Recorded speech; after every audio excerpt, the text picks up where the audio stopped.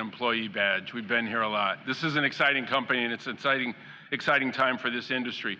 Really happy to be here with Governor Whitmer for her leadership in this state and for all she does. And President Biden, welcome back virtually to Michigan.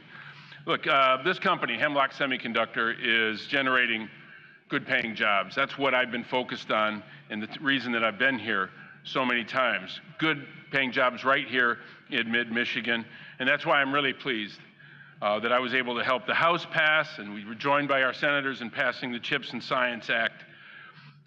This bill will boost U.S. manufacturing.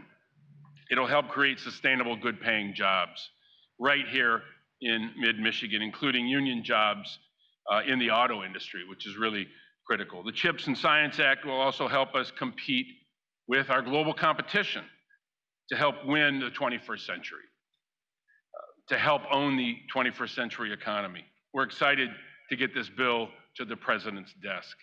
It'll boost manufacturing, support jobs, and critically, it'll bring down everyday costs for American families. Given the supply chain challenges that we're facing right now, this will have an impact.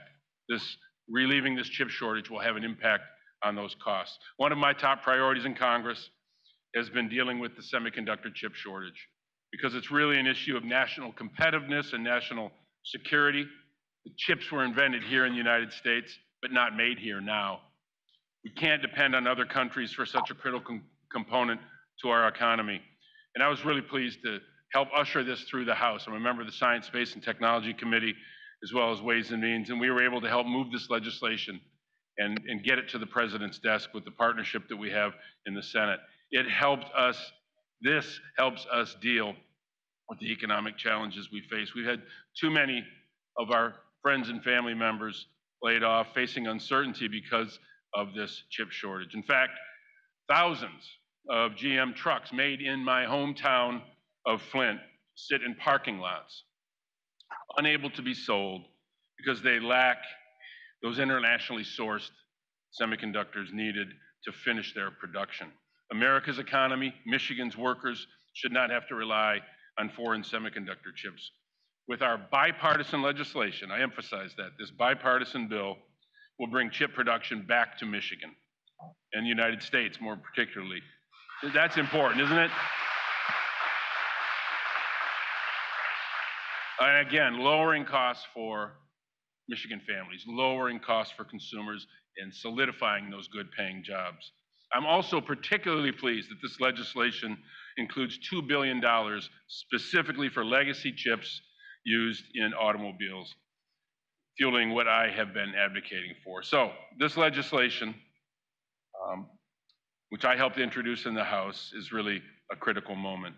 A semiconductor investment tax credit called the FABS Act.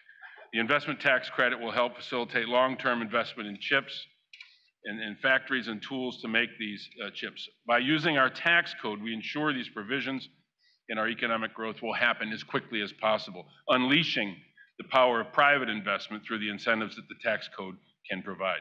This is really about building a strong American semiconductor manufacturing industry to support manufacturing in this country in the long term. This helps secure our economic future and controls our destiny to outcompete our #1 competition, and that's China. So I'm pleased that in Congress, Democrats and Republicans were able to come together to get this legislation across the finish line and to the President's desk. And look, this was a team effort. I'm really pleased that the House and the Senate, Democrats and Republicans, could come together around this, and I now want to turn to one of those allies in this effort, a real strong voice for Michigan, and that's Senator Gary Peters. Thank you all very, very much. Senator Peters.